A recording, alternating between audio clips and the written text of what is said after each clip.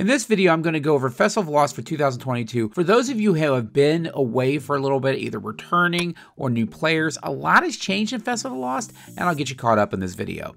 So first off, why should you play? One of the great things about Festival of Lost is there's something for everyone. Want a really cool new gun? There's always one coming out with the event. You want to get some lore or triumphs done? There's always something that you can do there. Do you want some great cosmetics? Whether it's new armor or ships or sparrows, there's always something there. Do you want some cool masks that'll let you look like the key characters in the game? You've got that as well. And finally, if you're preparing for the next season and you're looking for shards or for glimmer or for, legendary gear, there is that. So again, there's something for everyone, and it's just fun to do. The core play loop is this. First, you have to go and get, obviously, your quest from Eva Levante. She is the vendor for this event. Once you get that, you get a mask. If you don't have masks, you probably have masks from previous seasons. If you're new or returning, you may not.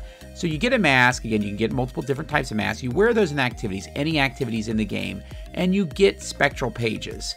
Once you get those Spectral pages, you can go into haunted lost sectors and defeat headless ones to convert the Spectral pages to manifest pages. Now, the key there is that you can save up to 75 Spectral pages, but you can only probably convert 10 or a little bit more per run, depending on if you're a fire team or not a fire team, because there's only so many of the headless ones that you can defeat. But again, every headless one you defeat converts one of those pages into a manifest page.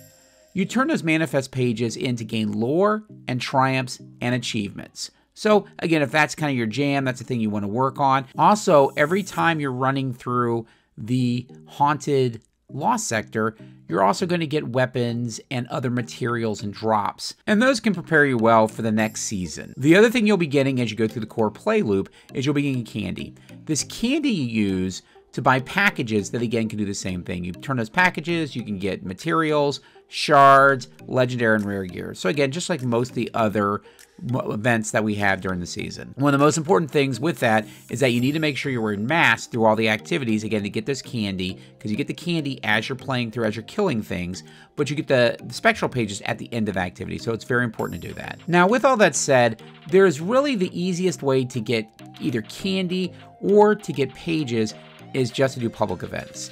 I would stick to the EDZ if you're just trying to grind that up so you then go and convert them. The EDZ has a ton of public events that are going on constantly, and you can even time things where you finish one, and you fast travel and get ready to do the next one.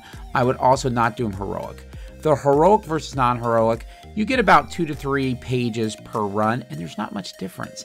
And some of the heroic events take a long time. So, obviously you may make some people mad because they're trying to do heroic public events, but in general, just do them as normal events and just fly between the different areas. People will tell you that there will be activities within Crucible or Nightfalls or things like that are faster.